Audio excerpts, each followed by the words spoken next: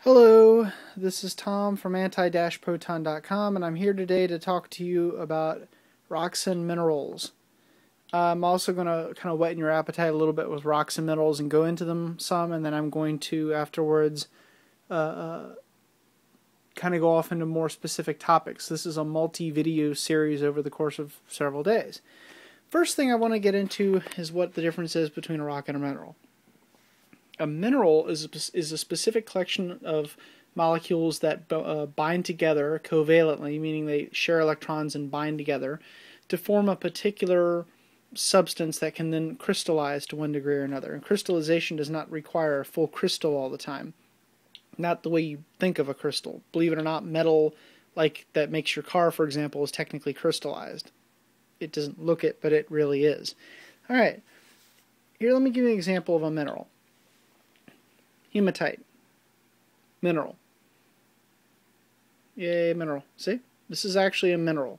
If this mineral and another mineral, let's say fluorite, there's a piece of fluorite, if the two of them were combined together to make a specific stone that had both of them in little pieces all mixed up together, then that would be called a rock, because a rock is a collection of dissimilar minerals.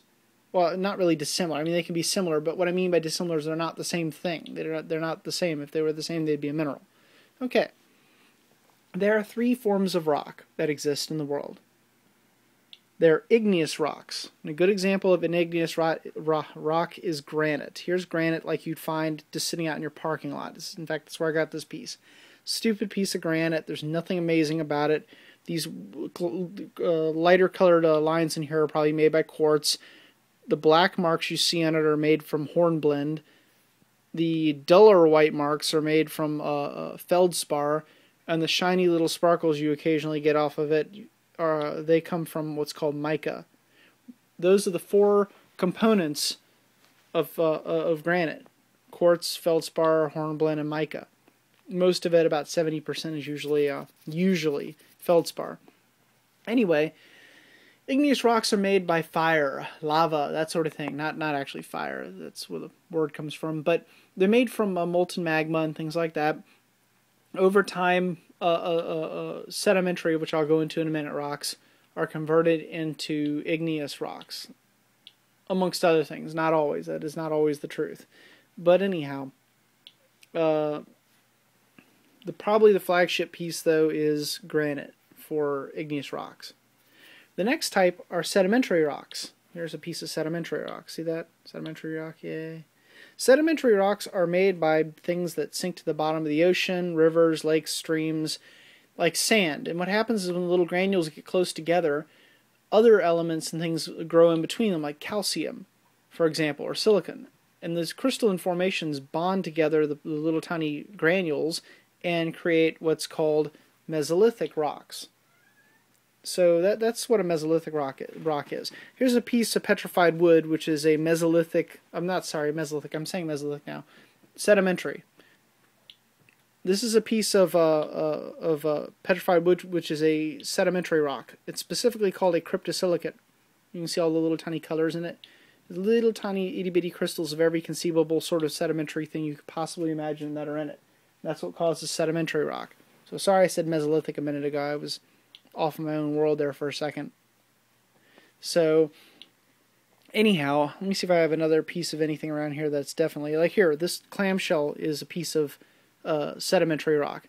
This clam shell is about it's about 50 million years old, and it's from the Eocene period.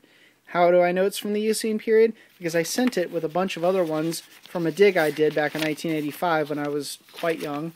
I sent it to the Smithsonian, who sent me back this letter, see? 1985, if you can read, Smithsonian.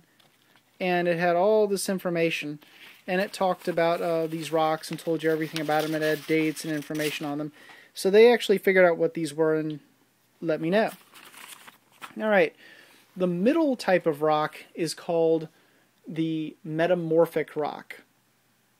Metamorphic rocks are rocks that are changing, becoming something else. Let me give you an example of a metamorphic rock. Look at this guy right here. Alright, You see on the one side here, you have this particular rock here. What is this? Looks like probably some kind of calcium or something. But you see this growth of crystals that occurred on it? This is what was called a contact metamorphic rock. Contact metamorphism occurs when things like magma touch calcium and cause immediate crystallization because of the heat, the kinetic energy that's in them. So this came from probably calcium deposits in the ocean that got hit by magma. And metamorphic is kind of an interesting sort of rock. It turns things like slate, for example, into other things eventually. Calcium is a major player in this. Take, for example, marble or limestone growing calcite. This is what happens with metamorphic rocks. I'd like to point out for a second, the reason I keep saying Mesolithic every 5 seconds is because I've been studying the Mesolithic and Neolithic periods for a really long time. Mesolithic and Neolithic are time periods involving humanity and people. But for some reason, I cannot seem to stop myself from saying Mesolithic, which has nothing to do with geology. Metamorphic. There we go. Now I've said it. Here's some interesting samples I was going to show you. This is mica. I've seen people with tiny pieces of mica that are really just lies. This is real mica. This is a real piece of mica. This is an awesome piece of mica. The little tiny window that exists inside of my Geiger-Müller tube right here has a piece of mica on it as well. I got this mica from Ruggles Mine, New Hampshire, when randomly I was there. So I figured it was a possibility I might find some radioactive material on it, since they used to get uranium from Ruggles Mine. But not a thing.